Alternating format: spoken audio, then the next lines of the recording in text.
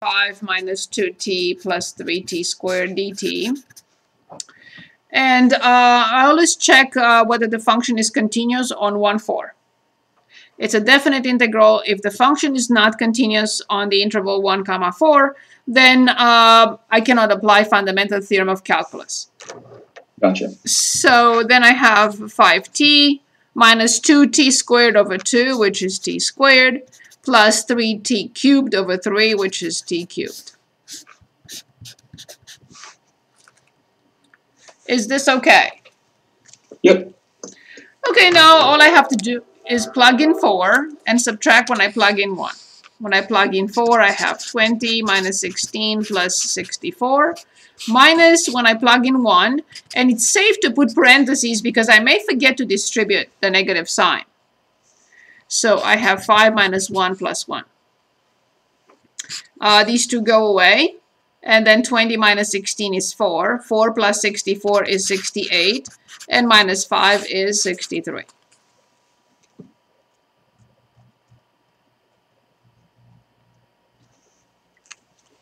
Is this okay? Yep. So you just found that antiderivative and plugged in, right? Yes, that's fundamental theorem of calculus in part 2 in your book. Perfect. Yep. That one's all good. And then now B. So the integral of 2u squared plus 8u plus u, 12u, and plus 4. Wait, what? We don't know how to differentiate, how to integrate a product. I have to distribute. Wait, no, what number was that? We don't know how to differentiate a product. Integrate a product. We have to distribute. Well, no, I'm saying what number is that one? So if you multiply, you get 2u squared plus 9u plus 4. No, plus 8 plus 4. Right? Isn't it? So 2u squared. That's your B? Yes. You have to distribute. We don't know how to integrate a product. Well, no, wait. Oh, wait a minute. Are you still on letter A? I'm on B. Oh, mine says u plus 4 parentheses 2u plus 1. You have to distribute. We don't know how to integrate a product. Oh, you went right into... Yeah, there was no point in writing it, right? It's just algebra. Oh, okay. So it's 2u squared plus 8, right, plus 1, and plus 4. So it's 2u squared plus 9u, and this is no, that's fine. This is a indefinite integral, so it's 2u cubed over 3 plus 9u squared over 2, and plus 4u plus a constant c. And this is it. You can rearrange it a little bit and write 2/3 u cubed plus 9/2 u squared plus 4u plus c. And you can always go back and differentiate this to make sure that you get that.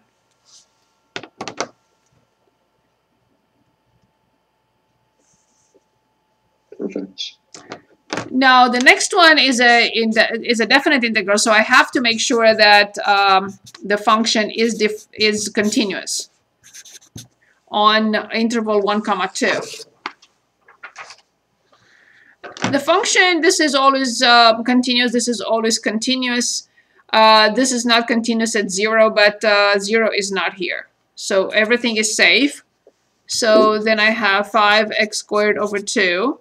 Now I have to be very careful with this because it's 5 to the x over natural log 5. And this is minus 2 natural log of the absolute value of x from 1 to 2. Is that okay? Yep. Now I have to plug in 2 everywhere. So 4 divided by 2 is 2. 2 times 5 is 10. Here I have 25 over natural log 5. And this is negative 2 natural log 2. Now careful, put minus and in parentheses so we don't forget to distribute. When I plug in 1, I have 5 halves. When I plug in 1, I have 5 over natural log 5. And then when I plug in 1, I get 0.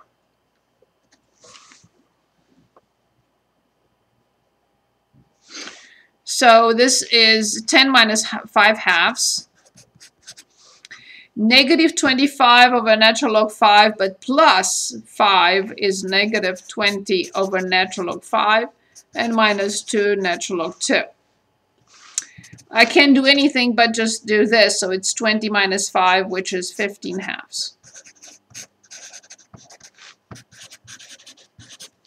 And this is final.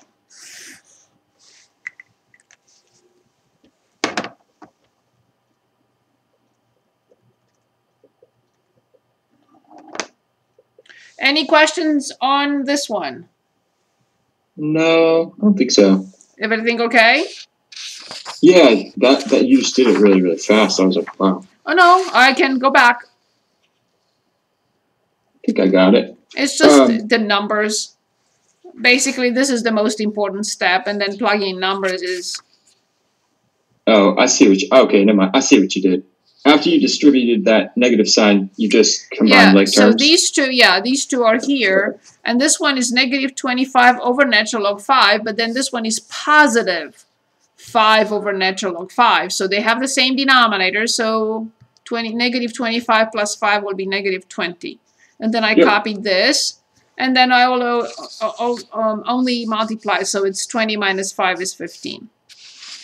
Perfect. The integral from e to u over 1 plus e to u squared du. It's an indefinite integral. We can check at the end if we need to. But I will definitely use a substitution as 1 plus e to u. As long as dy is in the problem. And remember, dy is not the derivative. Dy is the differential. It's this function prime times du. But this function prime is e to u times du, which can be nicer. All this is my dy. And I have 1 over y squared. 1 over y squared dy. Is this okay so far? Yes. And now, if you remember, we talked a lot about this function as being this function. Yep. So this is what I have, except that I don't have the minus. So this must be negative 1 over y plus a constant c. When I differentiate this, I get negative 1 over y squared. With minus in front, I get 1 over y squared. Yes, I have to go back to the original variable because it's an indefinite integral. So I have 1 plus e to u plus a constant c.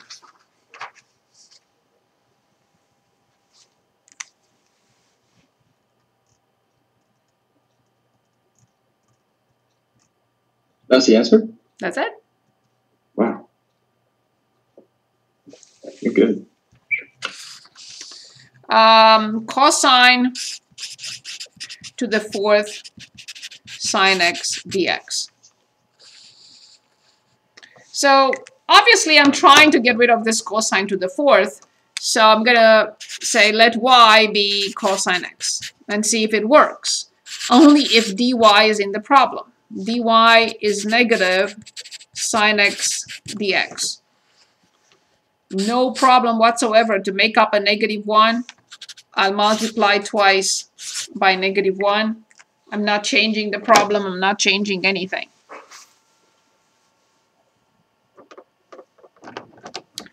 So therefore, I have a negative outside. I have u to the 4th. I'm sorry, I have y to the 4th.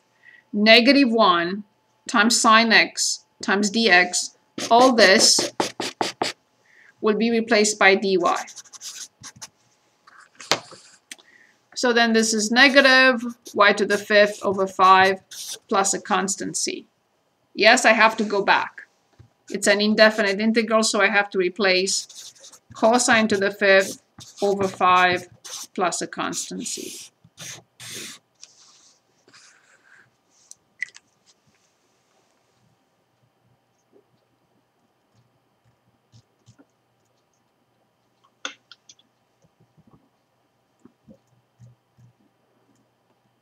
So far, so good? Yep. Okay, the last one in this, and I would like to look at the extra credit as well, because there are two integrals in there. So I have dx over 2x plus 3. Yes, the same thing, the same idea. I'm going to say that y equals 2x plus 3, as long as dy is in the problem. The derivative is 2. But I have to multiply by dx. I have the dx, which is dy, but I don't have the 2. Numbers I can make up with no problem. I can multiply the numerator by 2, multiply the denominator by 2, and I'm not changing anything. But now the thing is that this becomes dy. I have 1/2, and this is y. So it's 1 over y dy.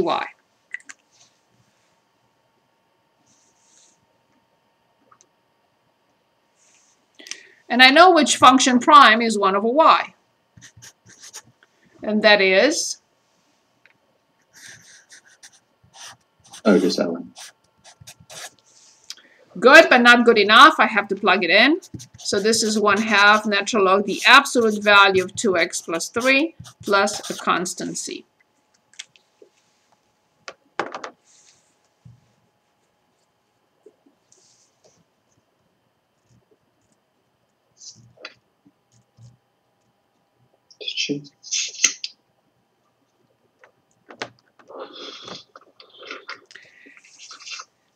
Since we're here with working with integrals, let's look at the extra credit.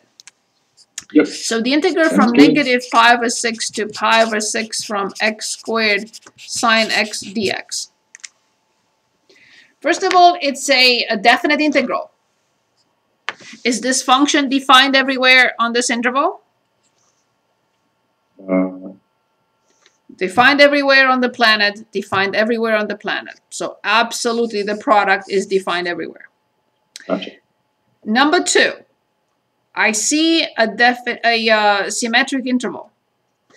My first thought immediately is the function odd or even?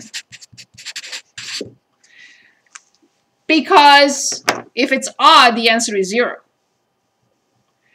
If it's even, it will be twice from 0 to pi over 6, which is easier to calculate. If it's none of the above, then I have to calculate it as is. Is this function odd or even? Or none of the above? Is it even? It is odd. This piece is even, but anything that has sign in it is odd. Okay. That makes it an odd function. So the answer is 0. And I have to write odd function on a symmetric interval.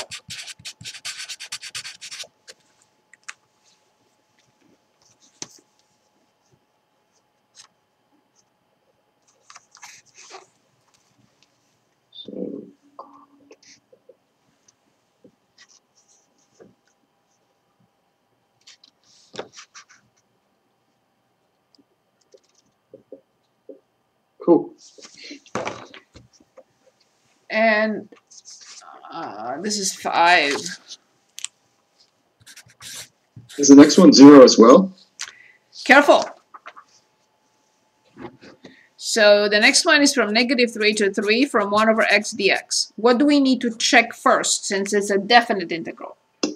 Oh, if it's what yes. It has to be continuous on the interval -3, 3. Otherwise, fundamental theorem of calculus is not applicable. Gotcha. And it's not. Yes. So. FTC, not applicable. You don't have to write this, but it's called an improper integral, Calc 2.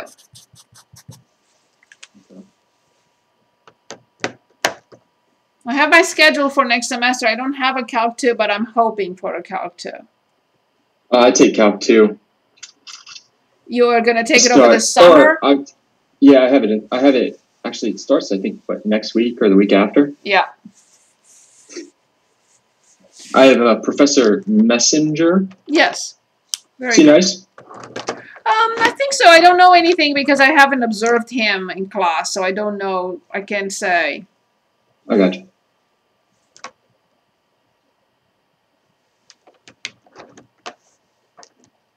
You might get some random questions about some problems. From you? Yeah. I will be honored. Oh man, that'll be something for me. Yes, but please don't take other classes, okay? What? Don't take other classes over the summer. Just concentrate on Calc 2 and nothing else. Oh yeah, that's what I'm doing.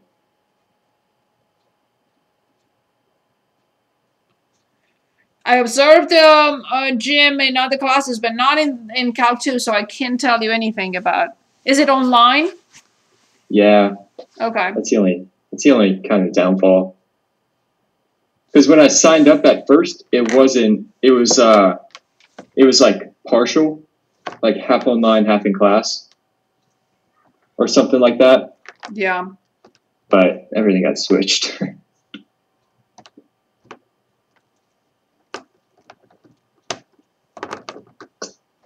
Good. Anything else? Oh, wait, is that all for letter B? That's it. Oh, that's all you had to write? That's it.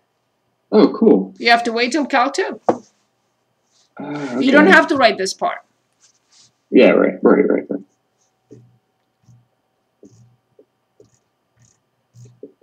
Cool. Anything else from WebAssign or? Yeah, I'm probably going to go back to WebAssign. Or, actually, can we do number 5 real quick? From? This packet, test 4. Okay, you said number. It's using midpoint. Number 5. Yeah. Yeah, we did it I think last time, but let's do it again. So from 0 to 8, sine the square of x dx. We cannot find the antiderivative to find the exact. That's not possible by hand. But we can still use, it says, 4 subintervals with 4 decimals. So we can still approximate it from 0 to 8 to 4, 6. Right? So the width of each interval is 2, and the midpoint will be 3. The midpoint will be 3, the midpoint will be 5, and the midpoint will be 7. Base times height at 1, plus base times height at 3, plus base times height at 5, and plus base times height at 7. So approximately 2 multiplied by f of 1 plus f of 3 plus f of 5 plus f of 7. That's it. And we have to get a number. And it says 4 decimal places. So what I recommend is create those lists. Tell me if you see this. If not, I'll... Yep, I see it. So go to list L1 and clear if you have anything. Go to list L2 and clear if you have anything. So in list L1, I will put 1, 3, 5, 7. 1, enter, 3, 5, and 7. In list L2, highlight the top of the list. So let's put a function in, and the function will be 2 multiplied by sine the square of x. But the square root will be from list L1. That's our x. That's where x is, list L1.